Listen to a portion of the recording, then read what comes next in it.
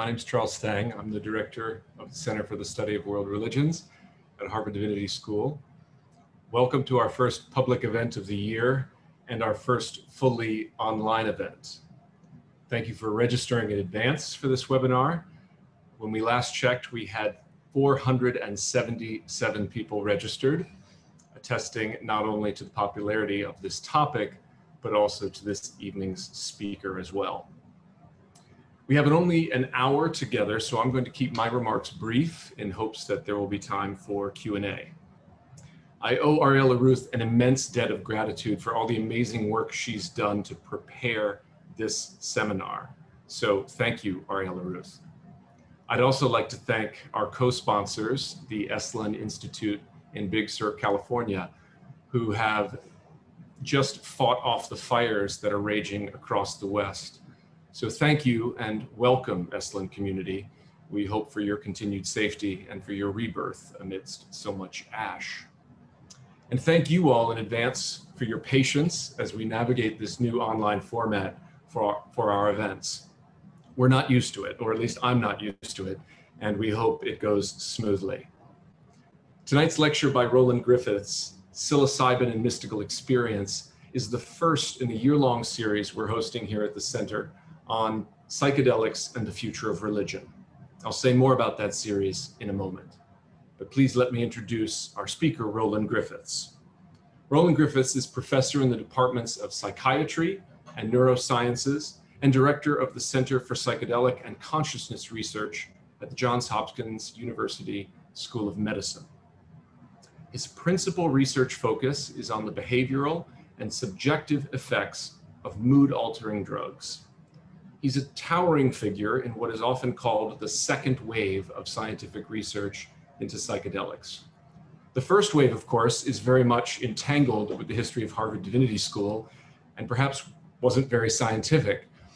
I'm sure some of you here know this story better than I, and I've gotten conflicting reports, but in April of 1962, a Divinity School doctoral student by the name of Walter Pankey, under the supervision of his thesis advisors Timothy Leary and Richard Albert, allegedly administered psilocybin to 20 volunteers, including, I believe, Houston Smith, in a Good Friday service, in order to see whether and how it might occasion a quote-unquote genuine religious experience.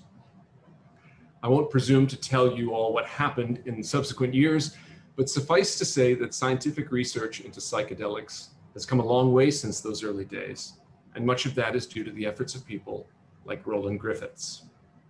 In his recent book, Michael Pollan describes Roland as, quote, the last scientist one would ever imagine getting mixed up with psychedelics, which surely helps explain his success in returning psychedelic research to scientific respectability. Pollan says Roland is the ultimate straight arrow, at least until you get him talking about ultimate questions. But I'm not so sure. This allegedly straight arrow has long harbored such questions about and experiences of the mystery of consciousness and existence, fed by a decades-long meditation practice. This evening, I suspect we'll see him weave in and out of those two sides of himself, the consummate scientist and the secret mystic, or so I hope. I, for one, am curious to see what winding path this arrow takes. As I said, this is the first in a series we're hosting here at the Center on Psychedelics and the Future of Religion. If you're interested, please consider joining our events mailing list so you're kept fully abreast. You can do so on the Center's website. The next event will take place on October 21st, that's a Wednesday, from 4 to 5:30 p.m., and is in many ways a follow-up to Roland's lecture. It will be a panel discussion on medicalizing mysticism, religion in contemporary psychedelic trials. And it will feature two members of our own community who were subjects of those recent trials. One at Johns Hopkins focusing on mental health, and one at NYU focusing on religious professionals. The third panelist will be the historian of religion, Jeff Kripal from Rice University, who will help us make sense of all this from the perspective of the history of religion, mysticism, and paranormal or supernormal experiences. So stay tuned, much more to come in this series. In the meantime, please settle in and join me in welcoming Roland Griffiths. Well, thank you very much, Charlie. Well, this is a great honor. So I'm going to speak to you for the next 50 minutes or so about psilocybin, mystical experience, the implication for healthy psychological functioning, spirituality, and religion. I need to acknowledge a number of funding agencies that have supported this research over the years, including Fetzer Institute, Templeton, the Council on Spiritual Practices, Riverstick, and a number of other groups and private sector supporters. Our research has been done at Johns Hopkins, and what I'm going to focus in on is our work on psilocybin, although within the last year, we have now formed a center for psychedelic and consciousness research, and I'm joined in that center by a number of very talented PhD and MD investigators, and we're moving ahead on a variety of fronts, mostly focused on therapeutics, but we have this long abiding interest in implications for spirituality. So just by way of background, psilocybin is a naturally occurring tryptamine alkaloid. It's the principal psychoactive component of the Psilocybe genus of mushrooms. And psilocybin in the form of those mushrooms have been used for hundreds, if not thousands of years within various cultures in structured manners for religious, divinatory, healing purposes. I'm going to just tell you a little bit about the historical use of psilocybin, and we can date that back. It goes back further, but it's clearly documented to 16th century Mexico, where the Spanish missionaries documented the ritualistic use of psilocybin mushrooms among the Aztecs. And then missionary campaigns were set in motion against what was viewed as pagan idolatry.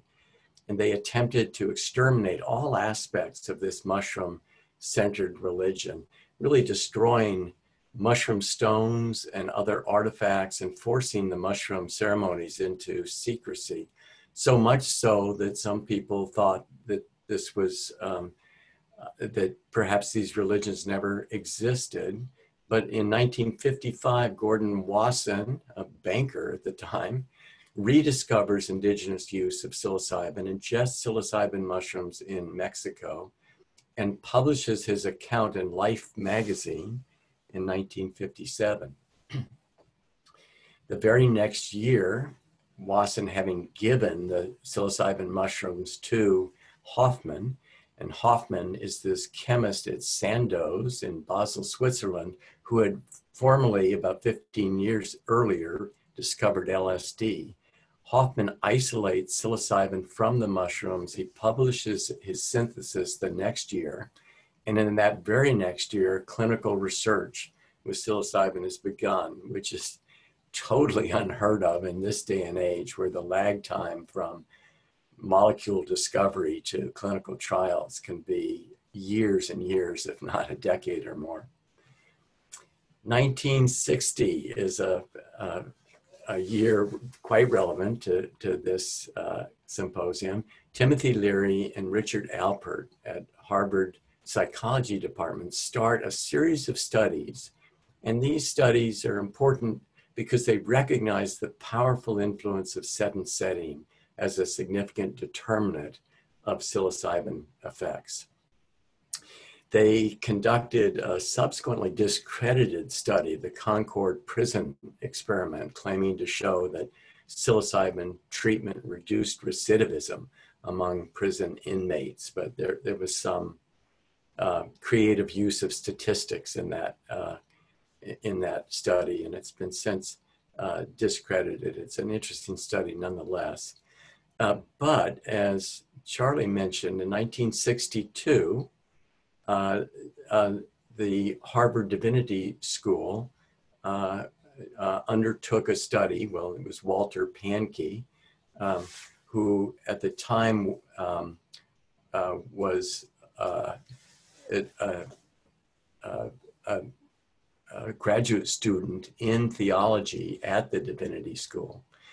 And he conducted a study of psilocybin and gave psilocybin to graduate degree divinity students in the context of a Good Friday service.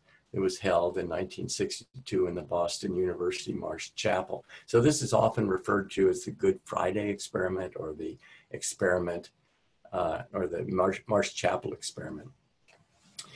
Leary and Alpert were dismissed from Harvard in '63, and they were dismissed largely because of controversy about giving psilocybin to students and concern about the objectivity of their research.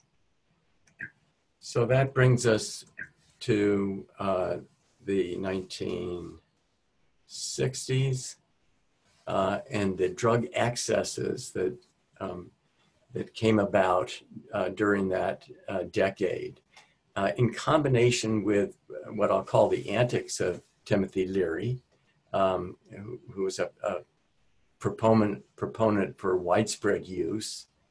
And it really completely undermined a scientific approach to studying these compounds, so much so that it led to regulatory and funding hurdles that functionally terminated scientific study with this whole class of compounds for decades.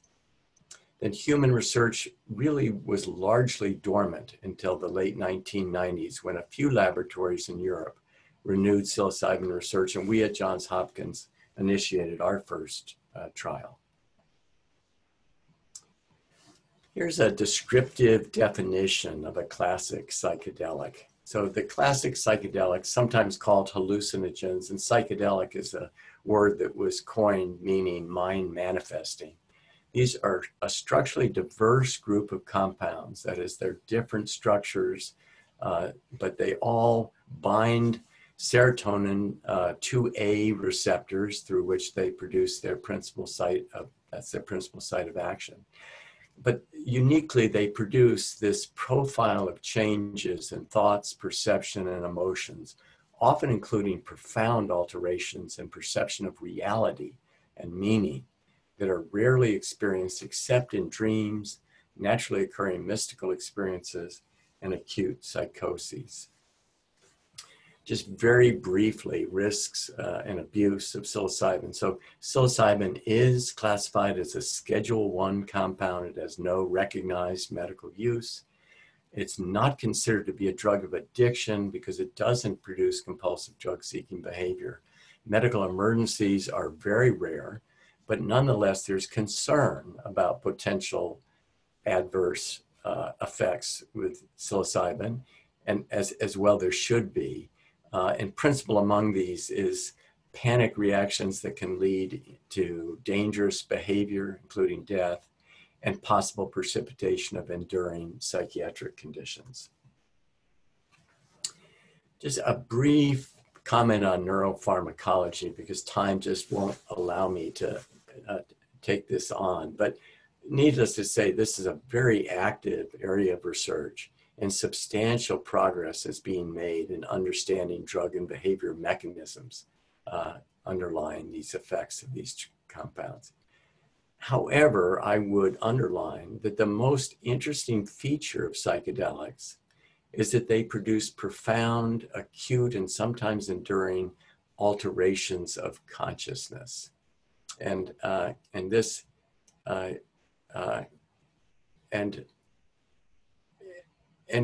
scientifically, we are in fact deeply ignorant about the very nature of consciousness. So this reflects the hard problem of consciousness. And that's the hard problem is the problem of explaining why any physical system is conscious rather than not conscious. And this strikes me as a mystical puzzle in and of itself. And I'll return to that.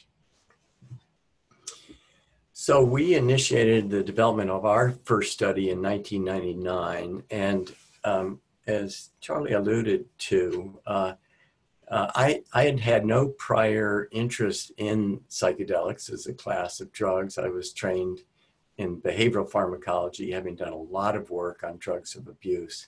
About 25 years ago, I undertook a meditation practice, which really opened up a whole host of questions for me about the nature of altered states of consciousness and spirituality and transformative experience, and drew me into this area.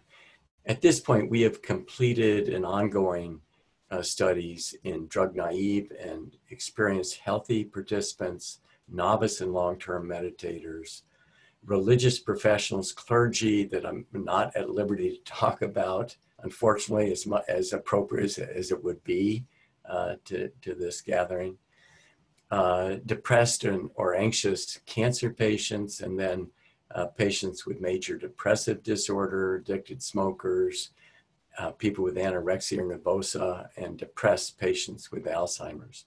So to date, we have treated over 375 participants in over 700 psilocybin sessions. So we've accumulated a good bit of experience with these compounds. What I want to talk about is the studies with healthy volunteers, because they are most germane to the question of spirituality, religion. So I'm going to summarize and blend together results from several different studies, but these are all rigorous, double-blind studies. Participants are medically and psychiatrically healthy. Most are without histories of psychedelic use. So these are psychedelic naive individuals for the most part. So we're looking at the effects of psychedelics in people who don't have strong a priori understandings or beliefs about this based on personal experience. Participants met with session monitors on several occasions before the first session to develop rapport and trust, which we believe to minimize the risk of adverse reactions to psilocybin. And the conditions across these studies are designed to minimize expectancy bias. And we do this in various ways, and it differs across different studies. It could be placebo-controlled. We go to some lengths to be as deceptive as we can be ethically in terms of not informing people about the precise study conditions, but they do indeed need to know at some point they're going to get psilocybin. Our sessions are conducted in a comfortable living room-like environment, and we ask the volunteer to come in the morning after having just a light breakfast. During the sessions, the volunteer is asked to lay on a couch. They're using eye shades and headphones through which they're listening to a program of music. They're in the presence of two sitters or guides during the session who are there to provide reassurance should the volunteer need that. But the instruction really to the participant is this is an introverted experience, and you're to direct your attention inward on your inner experience. It's not a guided session per se. There's nothing to do other than to explore the very nature of the experience and whatever is manifest from that. So this shows the time course of monitor ratings over the course of a 6-hour period. And this is from a dose effect study. So here's placebo, increasing doses of psilocybin. You can see that it produces and this is observer ratings, the guide ratings of overall drug effects. And so you can see there are very orderly dose and time-related effects here. Effects of psilocybin are coming on at 30 minutes, peaking at 2 to 3 hours, and then tapering off toward the end of the session. And by the time the volunteer's ready to go home several hours later, they're back to normal baseline. Well, as we might have imagined, psilocybin increases a variety of measures known to be sensitive to psychedelic drugs, based on research done much earlier. And these include perceptual changes like visual illusions, greater emotionality, increased joy, peacefulness, less frequency, fear, anxiety. So people can become fearful or anxious despite the preparation and the holding that we do. And that's important to try to minimize, we believe. And then there are cognitive changes, changes in sense of meaning, sometimes suspiciousness or paranoia. But what was most interesting and compelling to me when we first started this work was that in most volunteers, psilocybin produced large increases on self-rated questionnaires designed to measure naturally occurring mystical type and insightful type experiences. And what I should say is we, in effect, did a much more rigorous and controlled systematic replication of Walter Pahnke's Good Friday experiment, showing that most of our volunteers showed these kinds of effects. So this is showing post-session ratings of mystical type experience. This is a dose effect study. And this is immediately after sessions, and you can see it increases as a function of dose. So what in the world is a mystical experience, and how does one go about measuring it? Well, these are the phenomenological dimensions of mystical experience that were derived initially by William James at the turn of the century, and then by Stace in 1960. And Stace laid out these as descriptive features of the mystical experience. The core feature is this sense of unity, the interconnectedness of all people and things, all is one, pure consciousness. And this can be an introvertive or an extrovertive type of unity. And that's accompanied by a sense of sacredness or reverence or preciousness for the experience. There's a noetic quality, a sense of encountering ultimate reality, that people feel these experiences are more real and more true than everyday waking consciousness. There's deeply felt positive mood, sometimes experiences universal love, joy, peace, transcendence of time and space, where past and future collapse into the present moment. And these, and the other component is these experiences are felt to be ineffable. One of the first things that people say at the end of a session is, I can't possibly put that experience into words. So we've done considerable work in refining the mystical experience questionnaire. And these are psychometric studies that are done in large groups of individuals.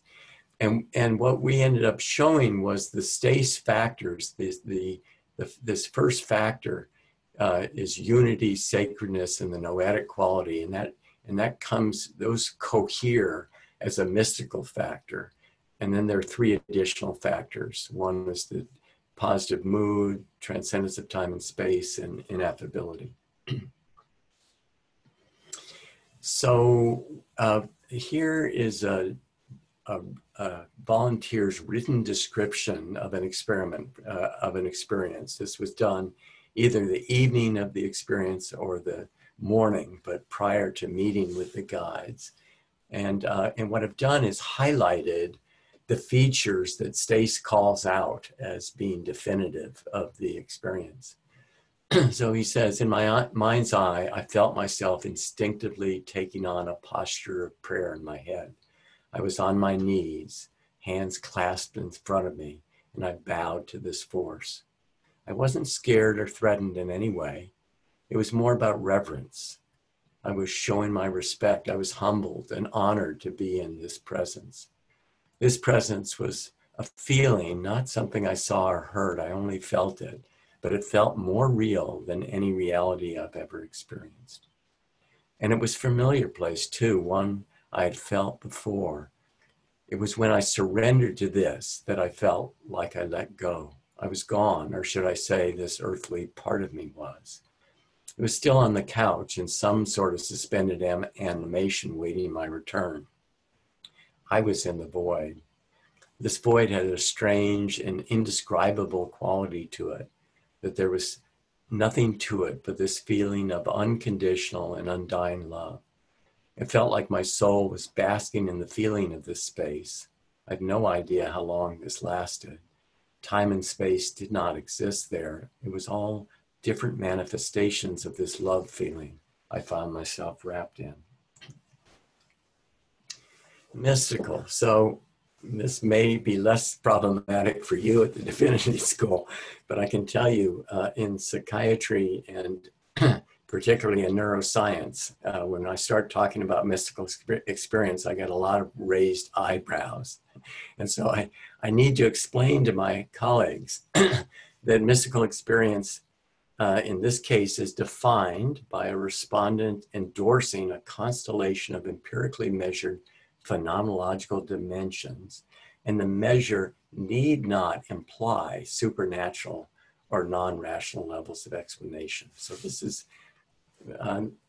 science pure and simple, although my colleagues will sometimes be concerned that we're doing something that's that's illegitimate here, but it's not. And of course, these experiences have been variously described over the ages, rapid conversion experiences. So James described these as conversion experiences, or mystical religious peak transcendental experience, transforming moment, or epiphany. And then turning to my skeptical psychiatric colleagues who immediately said, well, your subjects are delirious. I had to take that head on. And what we did is give them the mini mental status exam, which is actually is a gold standard measure for of cognition, and it's used to assess delirium. And importantly, in this case, it's not affected at all across the same range of psilocybin doses that produce these full-on mystical experiences. Another factor we think is important in the enduring positive effects that result from these experiences is psychological insight. And this is just showing post-session ratings of psychological insight. So what I've described to you is the immediate effects of psilocybin and the kinds of reports that people are giving at the end of the session day. But the interesting piece of this is that, well, of course, psilocybin is a fairly short-acting drug, so its effects are gone by the end of the day. But the very interesting piece of this is that the memories for these experiences endure, and people make remarkable attributions to them. So here's a month after high-dose sessions, and we have about 80% of people saying that this experience is among the 5 most personally meaningful experiences of their lives. Another 80%, 5 most spiritually significant experiences of their life. When asked what this means, they'll say, well, this is comparable in personal meaning to me as the birth of my firstborn child or the death of a parent. Respondents endorse large, significant increases in positive changes in moods, attitudes about life and self, behavior, social effects, and spirituality. And they attribute these changes to the session experience. And then remarkably, these effects are sustained through at least 14 months and in many, many cases, years later. And they're also confirmed by ratings that by friends, family members, and colleagues, work colleagues, that make of the participants' behavior. So this isn't just the participants' self-perceived changes. These changes are reflected by ratings done by, we call them community observers. And we've shown that across a number of studies. So this just provides a finer grained sense of what people are endorsing And this is positive attitudes about life. What's shown here graphically is that this is increasing as a function of dose on the left here. And here's what people are endorsing. They're endorsing increased life appreciation, gratitude, enthusiasm, meaning, richness, joy, optimism, dynamic quality, and positive life values. This is the positive social effects that are sometimes we call altruistic or pro-social. Again, dose-related increases. This is at 6 months in a different study. Increased positive relationships, tolerance toward others, love toward others, empathy, compassion, concern for vulnerable people. And here's increased spirituality, and again, illustrated by increases in sense of reverence, a sense of the preciousness of life, the frequency of profound sacred experiences, the belief in some form of continuance after death, the sense that all life is interconnected, an emotional bond with all of humanity.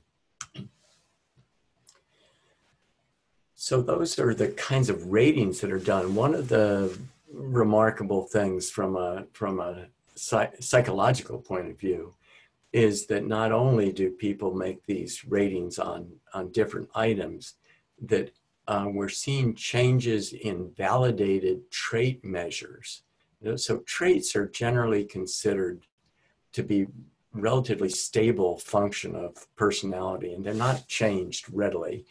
And I don't know of any situation in which any manipulation, in which a single discrete intervention changes trait measures.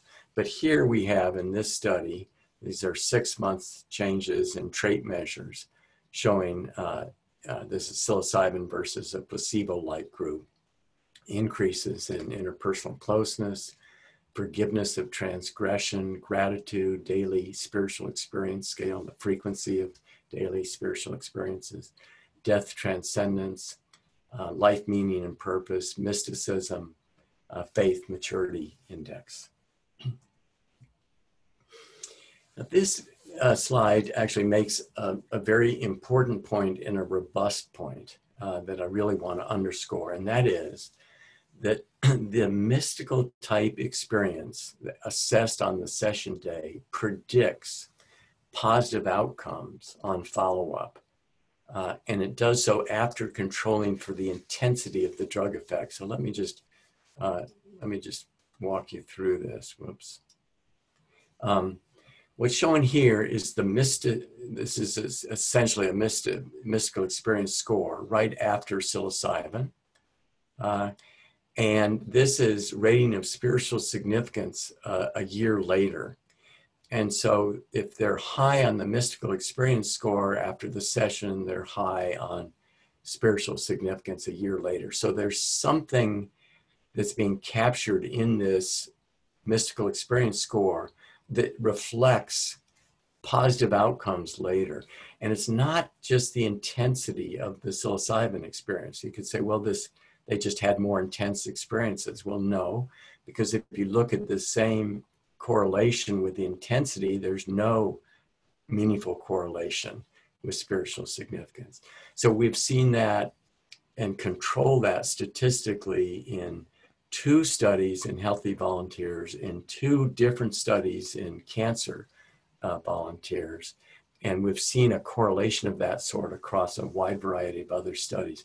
So there's something fundamentally important to the nature of positive changes that occur and is being marked by these mystical experiences.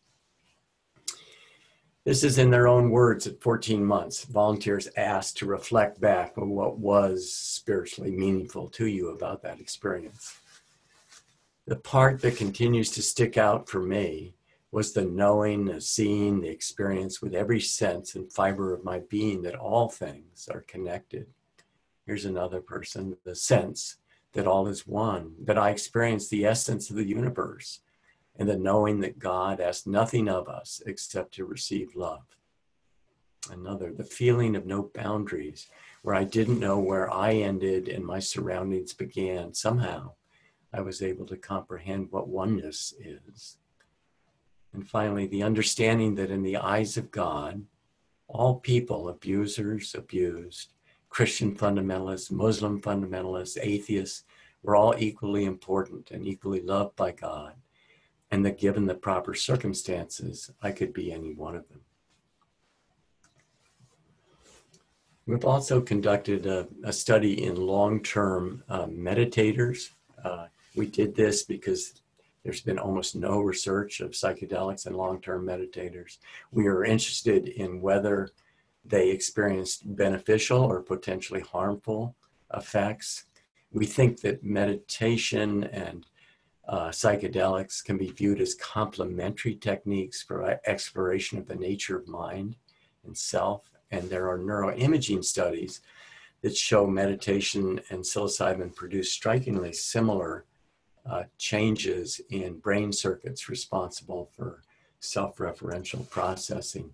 So in this study, it was a randomized placebo-controlled design, 40 participants with substantial meditation experience, about 6,000 mean hours of meditation for each person, 17 mean meditation retreat experiences, little or no past use of psychedelics. The study involved 1 to 3 sessions, and during some of the sessions, participants engaged in several short periods of meditation. And I just have some very preliminary data to share with you. We're doing more detailed analyses now. This shows results from the Mystical Experience Questionnaire done immediately post-session. In the group that received, this is a moderately high dose of psilocybin versus placebo. So not surprisingly, we're seeing increases in mystical experience much greater in the psilocybin group than the placebo group. But this is 2 months later, and these are the attributions that people are making to these experiences. These are long-term meditators. And you can see with the pink compared to the blue, that they're endorsing at much higher rates that the experience was among the top most spiritually significant of their lives, the most personally meaningful of their lives, and that it increased life satisfaction. And this shows their claims about the impact on their spiritual practices. So here we're showing increases with psilocybin on positive effects on non-sitting awareness practices, greater flexibility in how they hold their meditation practice, and positive effects on their sitting meditation practice. So overall, we conclude here that despite decades of contemplative practice, psilocybin produces personally valued experiences along with positive effects on meditation and daily awareness practices. But I would underscore that although these experiences are valued, no one would claim that the psilocybin is a substitute for meditation, which results in much greater stability into day-to-day awareness practice. We've done a wide range of anonymous survey studies, and there's only one of which I'm going to talk about, but this has been a very fruitful avenue to gain information about mystical type experiences, adverse experiences. We have one on near-death experiences. But what I want to talk about is God encounter experiences. So in this study, this is an anonymous internet survey. Survey respondents endorsed having had an experience of encountering something that someone might call God, e.g. God of your understanding, higher power, ultimate reality, or an aspect or emissary of God, e.g. an angel. And we targeted 2 populations, 2 groups. Those who had such an experience after consuming psilocybin mushrooms, this is the psilocybin group, and those who had such an experience in absence of taking a psychoactive drug, the non-drug group. And so this shows some demographics from these groups. You can see we've acquired a good sample size here, about 1,100 people with psilocybin, about 800 in the non-drug group. And they're very divergent populations demographically. So the non-drug group, and it's probably not surprising, the non-drug group tends to be older, more female, more educated, and higher income. Yet their intention for having an encounter experience was low in both cases, and really not different. But what was different is the descriptor that they used to describe that which was encountered. So they were given a choice. Well, you said you encountered God or ultimate reality, higher power. Which of these is the best descriptor? And so in this case, you can see the orange shows the non-drug group. The non-drug group was more than twice as likely to endorse that they had encountered something that they feel most comfortable describing as God or an emissary of God. Where, in contrast, the psilocybin group was more likely to say they encountered ultimate reality, and both groups endorsed higher power. So they're very different demographically. They're very different in terms of their descriptor. But now we ask them this. They say, well, what are the attributes of that you encountered? So, independently of whether you call it God or ultimate reality, tell us the qualities of that you encountered. And here, and I think it's fascinating and remarkable, the groups look very much the same.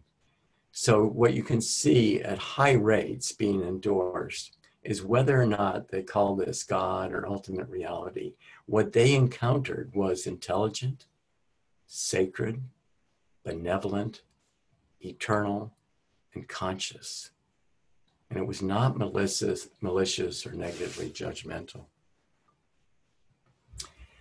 The memory for the encounter experience was very similar across the two groups. This is the experience being more real than everyday reality.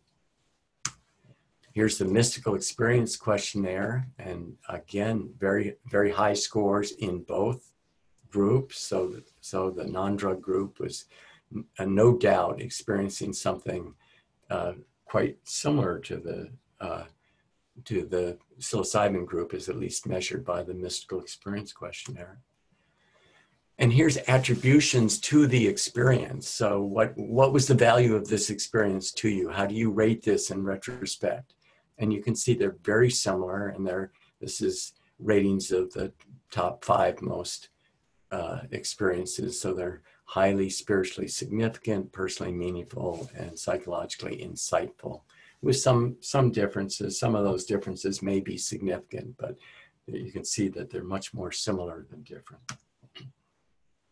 Atheists. So one of the interesting questions here was among those who identified as atheists before the encounter, and perhaps not surprisingly, that the rate of identification of atheists was much higher in the psilocybin group than in the non-drug group.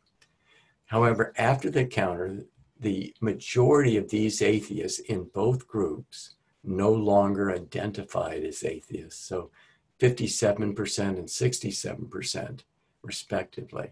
So that suggests that these experiences were conversion experiences for the majority of atheists who participated.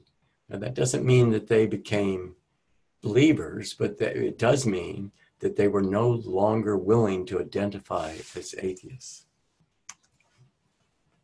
Conclusions. Overall, these data suggest psilocybin occasion experiences of the divine may represent a model system for understanding non-drug, naturally occurring experiences most often described as an impersonal encounter with God. Therapeutic applications. Well, time won't permit me to go into any detail other than to tell you that there's this research is looking very promising. And we've done studies of depression, anxiety exacerbated by life-threatening cancer diagnosis. We've looked at major depression. In fact, we have a significant publication coming out next month, and we've looked at cigarette smoking just to illustrate this.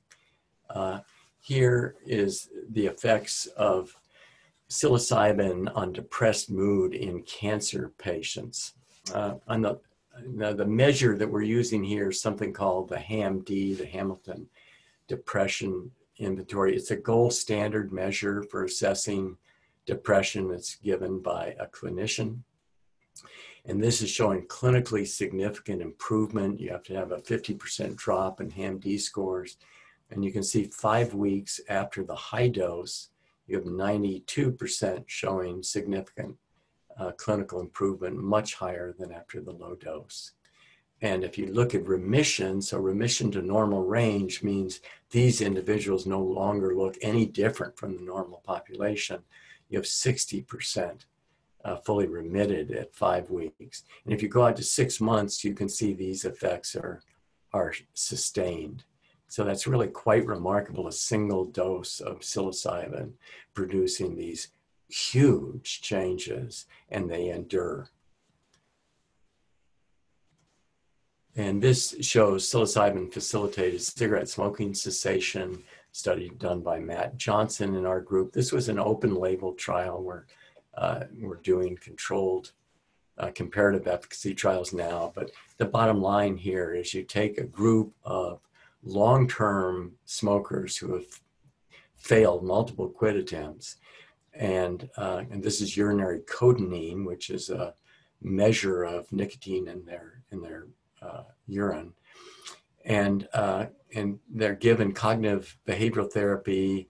Psilocybin corresponds with their quit date, and boom, we're dropping this median urinary cotinine down to 0 across this period, with 80% abstinent at 6 months, which is just unheard of in the cigarette smoking literature. So these clinical trials are moving apace. I think it's likely that we'll see approval of psilocybin for the first indication, which would probably be depression or treatment-resistant depression in the next 4 to 6 years, but there are a number of very promising clinical applications. So how does this stuff work? Well, we don't really know, but as I've mentioned, mystical experience appears to be a key factor, a correlate or a predictor of positive outcomes. Related perhaps to that is just the ontological shock that occurs in some of these experiences that result in a profound shift of sense of self and worldview that may result in a reconstruction of life story and a loosening of self-focused narrative, and resulting in increased psychological flexibility.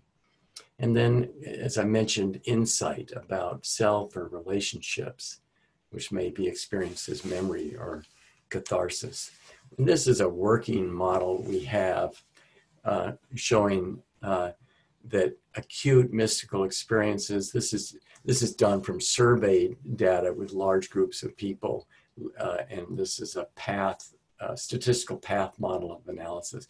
But acute mystical experience and insightful experience feed into this measure of psychological flexibility that then highly predicts decreases in depression and anxiety among people with depression and anxiety. And so we think that's at least a psychological model that's apt here. So in conclusion, under the conditions of these studies, psilocybin occasioned discrete experiences having marked similarities to classic mystical and insightful experiences. These experiences are associated with enduring positive trait changes in attitudes, moods, and behavior. The finding that psilocybin can occasion in most people studied mystical and insightful experiences virtually identical to those that occur naturally suggests that such experiences are biologically normal, and that such experiences are now amenable to systematic, prospective scientific study. So heretofore, the mystical experience was rather a puzzle, and because we didn't have conditions under which it could be produced reliably, we really couldn't study it. But now, indeed, we can. And the opportunities for research in this area are enormous. And so sometimes I feel like a kid in a candy shop as a basic scientist, because there's so many potentially really interesting questions to be addressed. So biological psychiatry, how do factors such as personality, genetics, personal intention affect the likelihood of such an experience? Neuroscience, what structural functional changes in brain account for these experiences? What behaviors are changed after such experiences? Are there therapeutic benefits? And we suspect transdiagnostic applicability to not only depression, but drug dependence disorders, eating disorders, PTSD, etc. But more to this audience, what about altruism and prosocial behavior? What are the implications of these findings for studying and promoting altruism and ethical behavior? And what about spirituality and religion? What are the similarities and differences between psychedelic occasioned and naturally occurring spiritual or religious experiences? How are such experiences interpreted by those who are committed to different faith traditions? What are the implications for promoting spirituality? The last broadest, and to me the most fascinating implication, again reflects back to what I previously mentioned, the finding that psilocybin can occasion, and most people studied, these mystical type experiences virtually identical to those that occur naturally. So the question arises, why? Why are we disposed to have such compelling, felt to be sacred experiences of ultimate reality and the interconnectedness of all people and things? Experiences that arguably provide the very basis of our ethical and our moral codes that are common to most of the world's religions.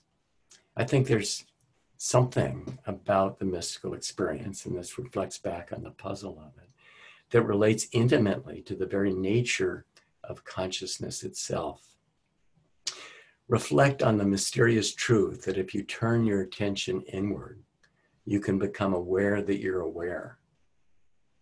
Become aware that you're aware. And when you do, an indisputable and profound inner knowing arises that we can access individually and perhaps collectively.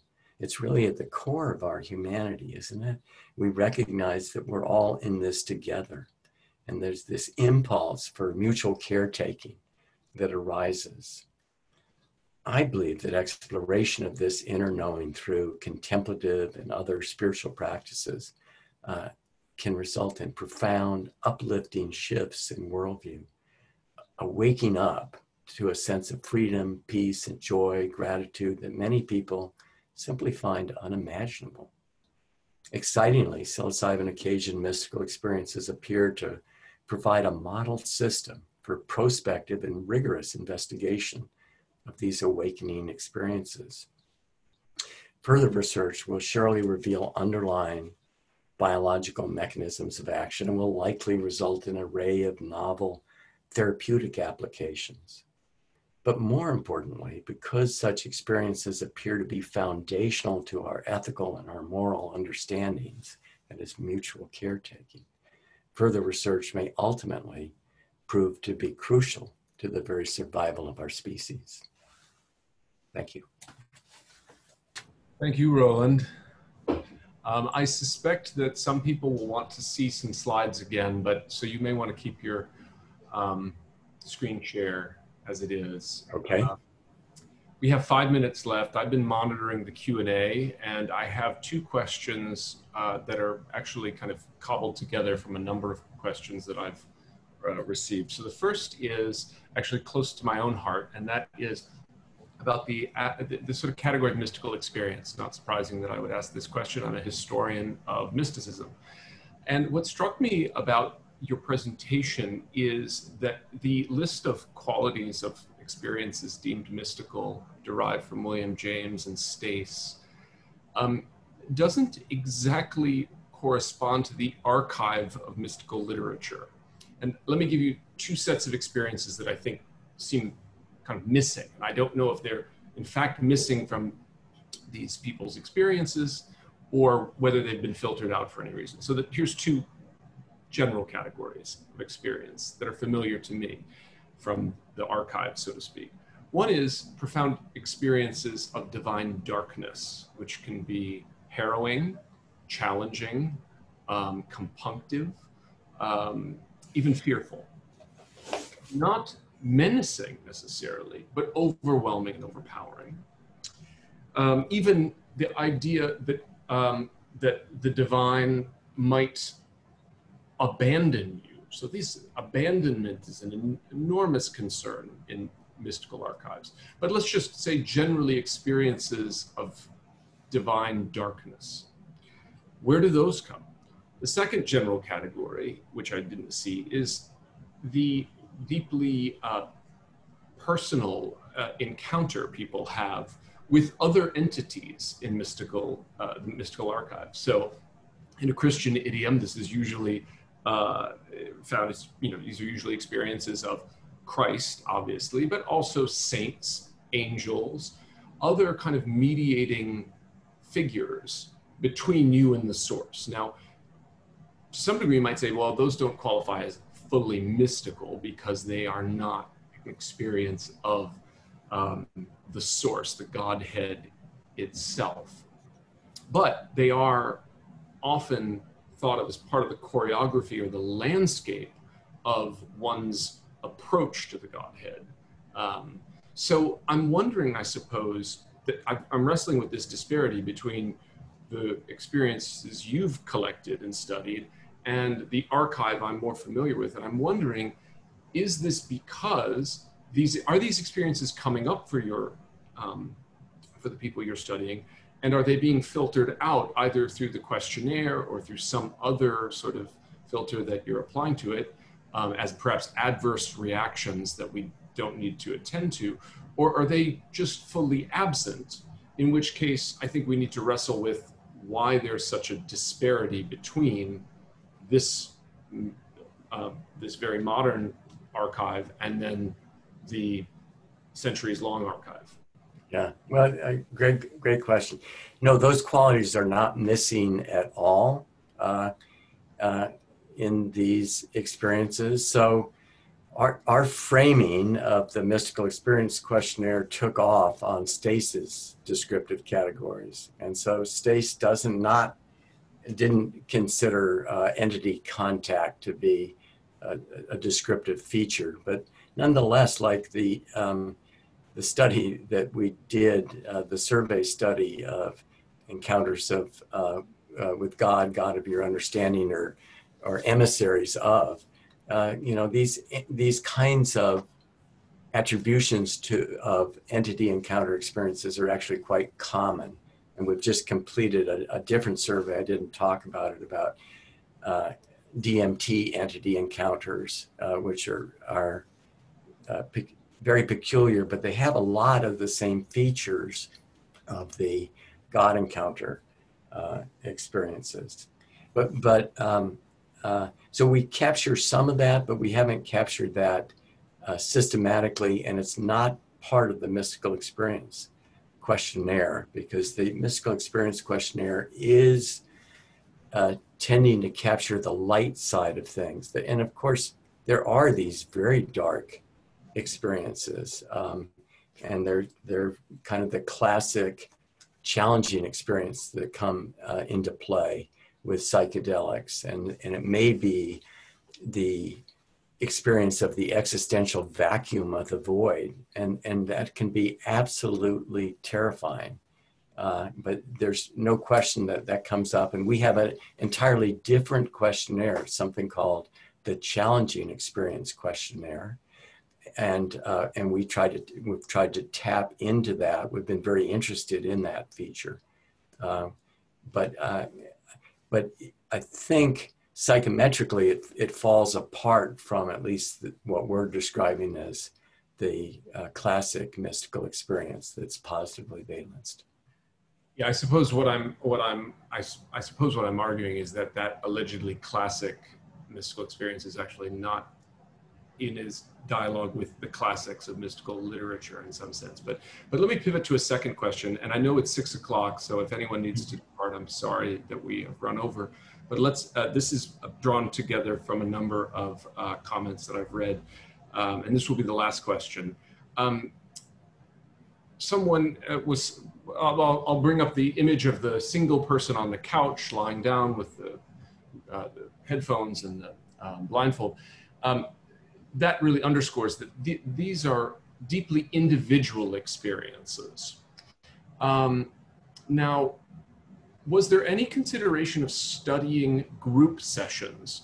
Because this is, of course, how psychedelics have been experienced in other contexts around the world, and even in the, so to speak, psychedelic underground. And I think about this because often people will report, people will do psychedelics in community together with friends, and then they go on a trip. There's a journey. There's a shared quality to the experience.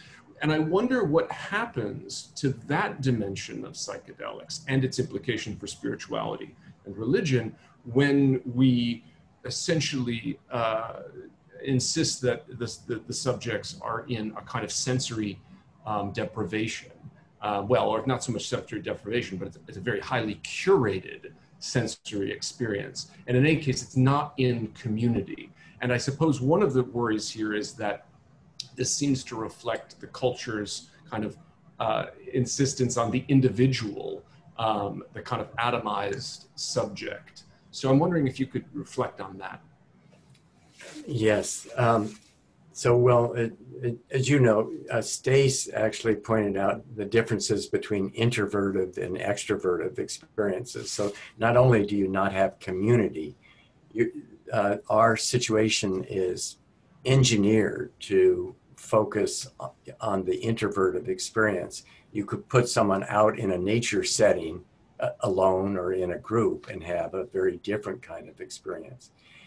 The answer to how we have got here right now, it just follows from kind of basic scientific principles. It's much easier to do research and get valid results in individual subjects, because as soon as you bring groups together, the complexity of monitoring a group goes up astronomically, but also your ability to draw inferences about experimental manipulations is degraded enormously, because statistically you need to treat the group as a single individual. So, so that was one of the problems with Walter Pahnke's Good Friday experiment.